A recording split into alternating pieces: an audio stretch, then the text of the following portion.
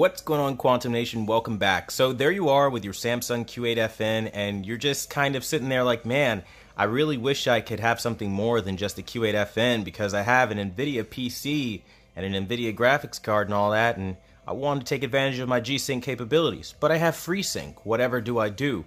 Well, don't worry about it, guys. Today I'll show you how to set all that stuff up. So essentially it's easy as plugging in your HDMI to your TV. Then once you're done with that, you want to make sure that you have game mode enabled. Once game mode is enabled, then you want to make sure that you go down to the external device manager, and you want to make sure that in the game mode settings, you have game mode obviously turned on and FreeSync Ultimate enabled.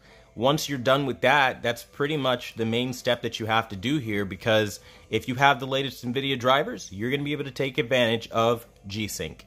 So I'm going to show you guys that here as I toggle the menu. And you guys can clearly see it says monitor technology, G-Sync compatible, and then you can see my graphics card, the GeForce RTX 2060 Super.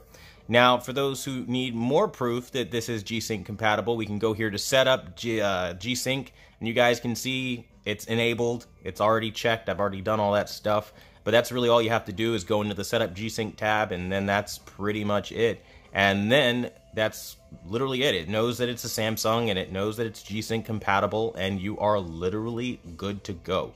So don't worry yourself about having to run out and buy a new LG OLED for G-Sync compatibility, because you have it right here in the brand new NVIDIA drivers. So seriously, I've had a blast with this, and I just wanted to show this off because I see this coming up as more of a question now, especially as LG is ramping up their talks about being the only G-Sync compatible television out there. That is false information, misinformation, and typical false marketing by LG. The drivers are available right now today for download for anybody with an NVIDIA graphics card, so give that a gander and you'll be good to go.